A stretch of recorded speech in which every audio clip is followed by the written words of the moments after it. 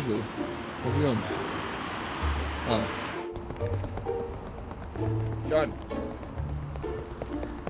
Deeper, Susan, deeper. That's it, I'm done.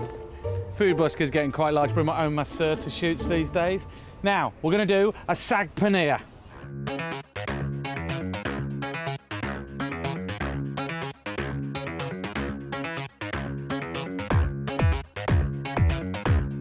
This is an amazing Saag Paneer, but I'm doing a twist by using halloumi. Cut it into nice big chunks. So I'm using about 300 grams, which should feed about 2 people. Pan on. Teaspoon of groundnut oil. Get my halloumi and get it in there. What we're looking to do is we're looking to get those beautiful score marks for great presentation, but also it adds a lot of flavour. Right, love, so I'm just taking the halloumi off. That's all my halloumi done. I'm going to put it to the side and get on with the sauce. Lightly fry off some diced onions. A good handful.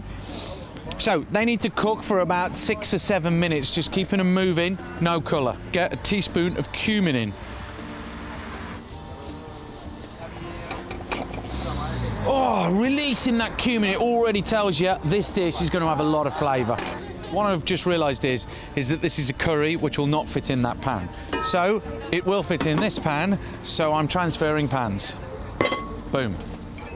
A teaspoon of garlic and a teaspoon of ginger. So in, teaspoon of garam masala and a teaspoon of turmeric.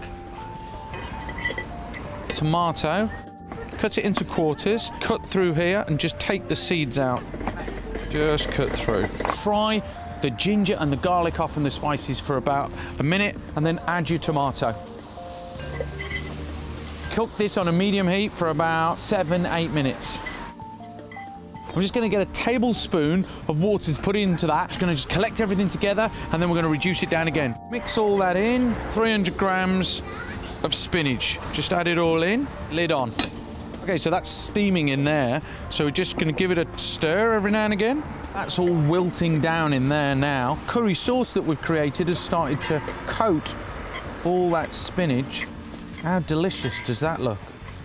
Introduce your paneer, or in my case, my halloumi in. 100 mils of cream. Get that mixed in. Look how delicious that's looking. A bit of salt, freshly cracked pepper. Keep mixing all those ingredients in. Vegetarian dish, but so tasty. It's good. We're just going to let that reduce down a bit more. It just gets creamier and stickier and more tasty. It's time to plate up. So, the bread, naan bread, wet it with some water. I'm just going to put it on top. And the steam from the pan will start to heat up the naan bread. So, we're just going to scoop up. Oh, this looks so beautiful. Just look at the colours on that. I mean, it's just so good. I've got some rose petals that I picked up, just a few. Pumpkin seeds. I'm just going to scatter. Chip almonds. Coriander. I reckon that is $8.50. Let's take it to the streets of Primrose Hill Market and see what people will pay. Come on. Saag Paneer. I'm the food busker. I cook on the street. People try my food and then they tell me what they think it's worth. She's really thinking it through. It's coming. $12.95. $12.95. Oh, right, one of those. Okay, I like paneer, but I'm not sure. It's an Indian dish. You want to try? There's some naan bread if you fancy it. A little bit salty for me, but... Too salty? But that's the cheese, isn't it? Yeah, exactly. What would you pay for that whole plate? £4. Oh. It's a street food dish, though. Okay. Which is a £6, $6.50. Oh, low blow, brother. Excuse me, sir. Would you like to try a Saag Paneer? What the hell is that? Don't you want to ask my wife? She's Indian.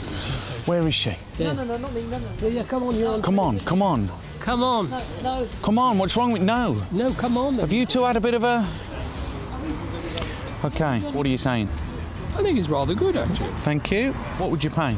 Depends where I'm sitting. Dry white wine is the best with Indian food, you see. I'll give you 2 options, right? That's very kind of you. OK.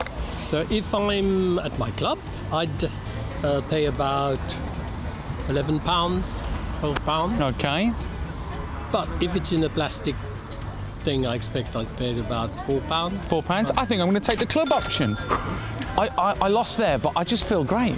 So, obviously, if I was cooking in a restaurant today or at Geoffrey's club, would have done rather well. Happens that I was cooking on the street, so I've lost, haven't I? Anyway, Geoffrey was lovely. I'm going off to the club